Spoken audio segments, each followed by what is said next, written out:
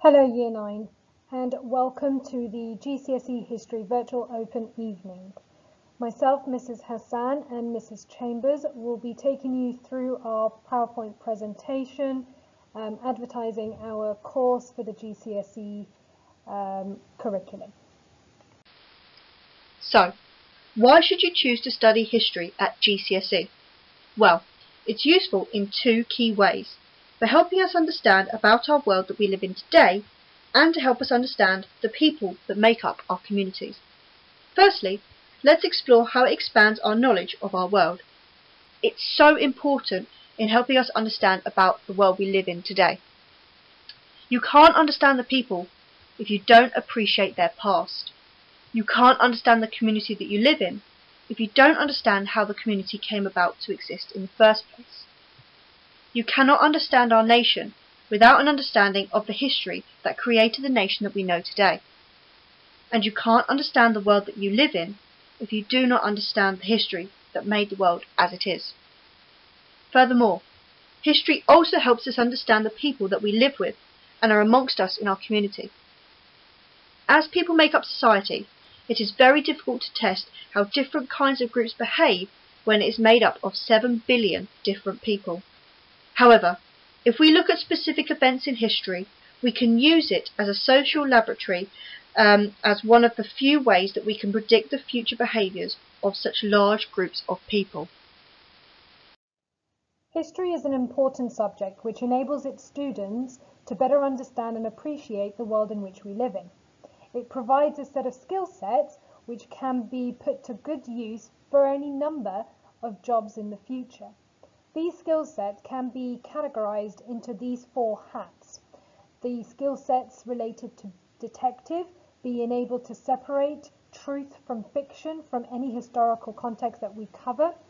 The hat of the storyteller, being able to impart lessons, morals, an understanding of what is right and what is wrong.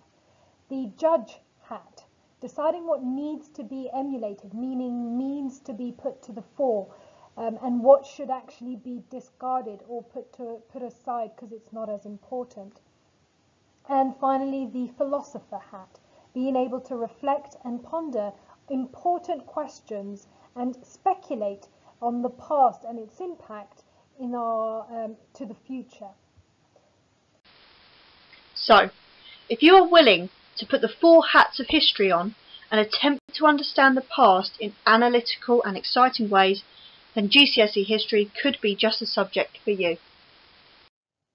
History at GCSE covers 4 units of study.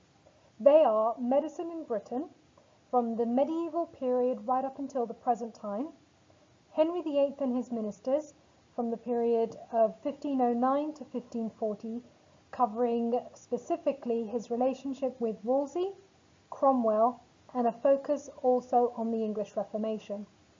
We then turn to American West and looking at the relationship between the Native Americans, the Plains Indians, with respect to the topic, and the white Americans. And finally, we look at Weimar and Nazi Germany within the interwar period. So that's from 1919 to 1939. The papers in which you will cover for this GCSE course are threefold. So you've got paper 1, which is only medicine in Britain. This is 30% of your overall grade and is a 1 hour and 15-minute written exam. Paper 2 encompasses both Henry VIII and his ministers and the American West.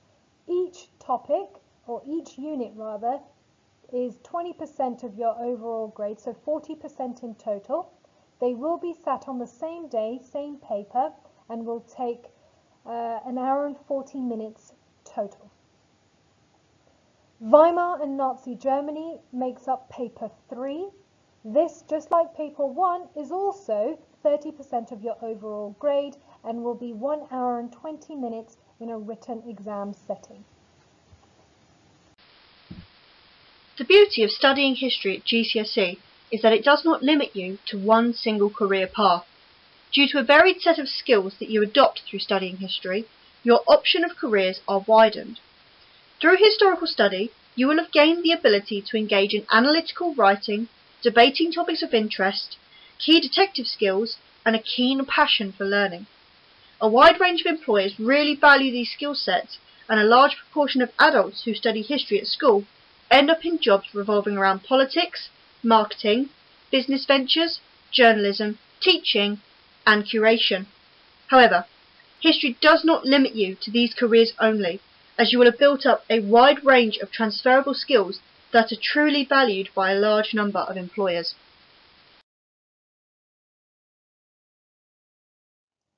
If you have any questions with regard to the GCSE course or anything that you wish to have clarified, please do not hesitate to contact either one of the history teachers at the department.